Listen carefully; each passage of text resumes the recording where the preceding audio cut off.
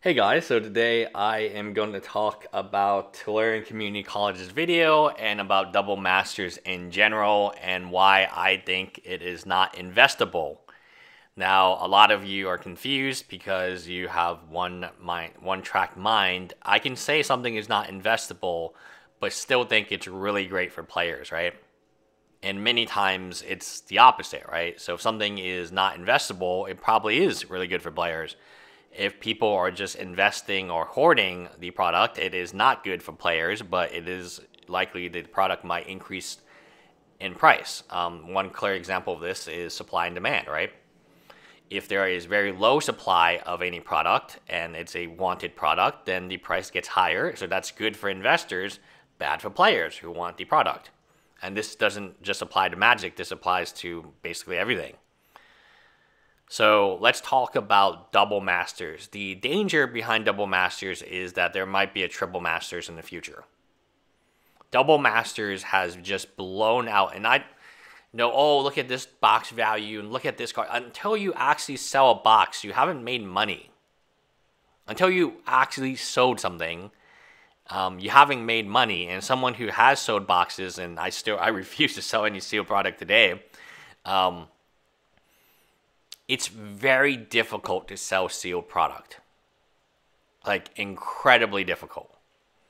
And I would advise you, before spending $1,300 on sealed double masters, maybe just try to sell one. You might lose money, of course, because you're going to buy at a price, and then with margins and eBay and shipping and your own time, you're going to find that there's lots of scammers. And secondly, what you're going to find is, wow, customers can be mean. Like, if you've ever worked in retail at a restaurant, or you know that sometimes you can have really bad customers for no reason. Maybe they're in a bad mood, or something bad has happened to them that day. They woke up on the wrong side of the bed. Get prepared for really bad customers on sealed boxes when you sell it to them. Even Rudy had a video about all the people complaining about him. And that's not atypical, right? That's a very typical response to people who sell sealed boxes, because if, for whatever reason, again, non-logical, does not make sense to me, but if you bought a sealed box and you opened it and you didn't get the cards you were expecting to get, or the value, I guess, you were expecting to get, which is the majority of boxes today, you're going to kind of get angry. I understand it. You're going to get kind of angry at the store or the person who sold you said box. So selling boxes is a very difficult thing to do, and it's largely based on reputation. So someone like Rudy will have a much easier time selling boxes than someone like me or someone like you, who doesn't really have the feedback, the eBay reviews, or the cachet, if you will, to sell the boxes. But even Rudy gets returns. Like, he does. He's mentioned that before. So back to when you buy a product, you always have to be concerned about what is the price for the product I'm buying. Like I said with Dragon Maze, it's one of the most terrible products in existence. If you were buying it as a store for $78 a box, ooh, that's bad. But if you were buying it for $18 a box on clearance, I mean, there's probably enough shocklands randomly in the product to make it worth your while. But then again, not a great product, but if you bought it for $18, it becomes a acceptable product, or a okay product, because you can definitely sell it for like $50, right? So it's all about the price you buy in is the most important price point, not necessarily the price you can sell at, because again, fees, shipping, and your own time. Most people do not calculate their own time into this. That's why I no longer sell Magic cards. It's just too much of a hassle. And honestly, my time is more valuable than shipping or sorting or whatever I'm doing with Magic cards. If you do the simple math of how much I get paid per hour, it does not make sense for me. And it doesn't make sense for, I would say, the majority of professionals. Does it make sense for a lawyer or a doctor or a business owner to sell Magic cards? No.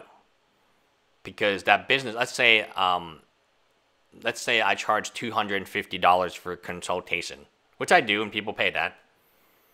Well, in the time it takes me to ship a few boxes, I could have just done an extra hour of consultation.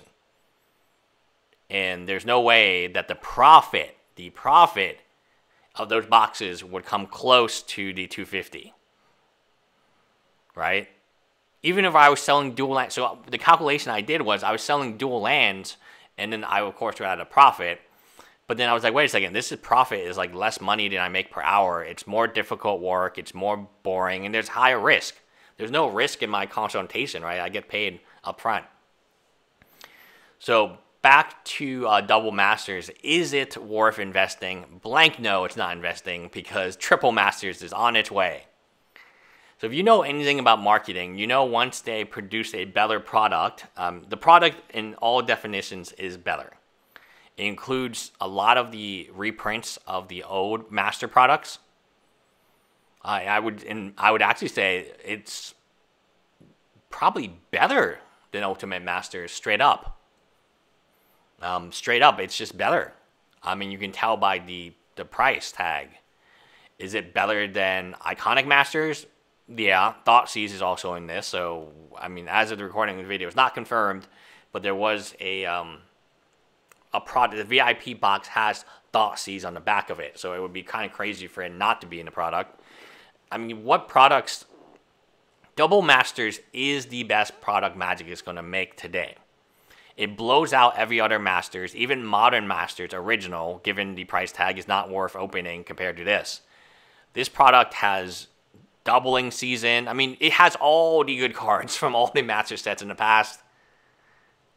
It has all the good cards. So you think the next Master set won't have to one-up it? Of course it has to one-up it. It's just simple marketing. Like, it's super obvious to me that Triple Masters is already on its way. And then Triple Masters will be triple the... But you're only reprinting the same cards over and over again. Even Mystery Booster Boxes, which is 2,000 reprints, and that just happened a few months ago, they contain a lot of these same cards. 9% of the cards are identical. 9%. And this is a reprint product like a month or two ago. 9%.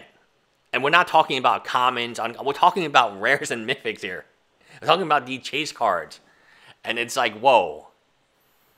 I mean, think about 20... we're in COVID, by the way. So, like, game stores are not open. Paper Magic is not being played as much.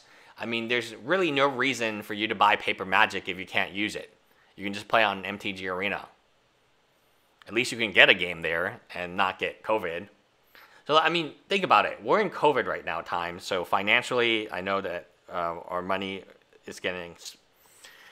Oh, man. The reason that this may seem like a good deal and the reason that people are buying Magic cards, it's not Magic cards alone. Let me make this very clear. Pokemon has increased way more money. Pokemon has done way better than Magic the Gathering will ever hope to do. I have this box, and I never could sell it. It was called Burning Shadows. I just couldn't sell the set. And I bought it for $78 a box, and I was trying to sell it for $100, and I couldn't sell that, and I just have a bunch of them. Right now, their finished sales is $200. One day I woke up, and all this garbage became treasure. I was like, whoa, what just happened? It's because so much money is being pumped into the economy for unemployed people. There's 50 million unemployed people. They're all getting $1,000 plus a week. A week, $600 from the federal government, and $400 on average from their state unemployment. Then we're getting a stimulus check. We already got one for $1,200. We're going to get another one for $1,200, and so that's another $2,400. So in 5 months, you get $2,400 plus $1,000 a week. 52 weeks divided by 4, which 52 divided by 4. Let's say you're unemployed and you're just playing Magic at home. You would get, oh wow, 13. Oh, that's a lot. You would get $13,000 plus another $2,400. Let's just call it $16,000. For 4 months, you got $16,000.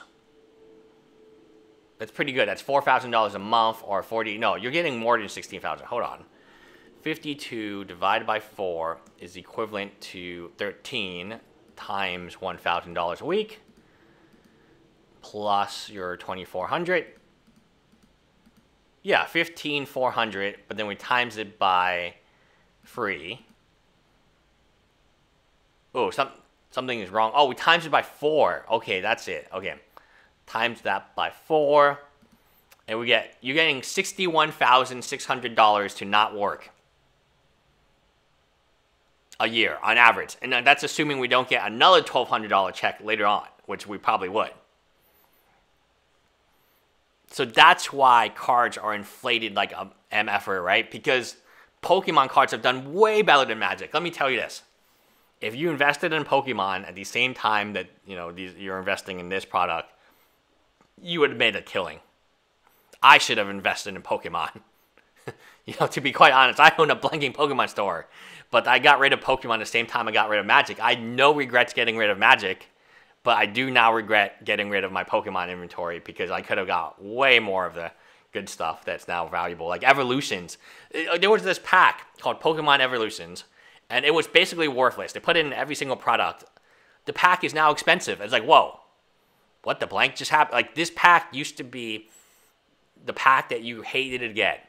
Now it's a pack that you really want all the time. And it's like, wait, I have hundreds of those. Like, I woke up one day and the thing's tripled in price. I'm like, should I keep it? I'm going to open it anyway. Bye, guys.